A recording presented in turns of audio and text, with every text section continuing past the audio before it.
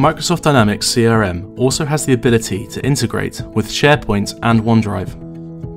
Let's go to the Documents tab on our a.datem account. As you can see, we already have some documents uploaded, but we want to add a new one. From here, we can click on New and choose a type of Office document, or we can click on Upload and choose a pre-existing one. Let's upload to our SharePoint first.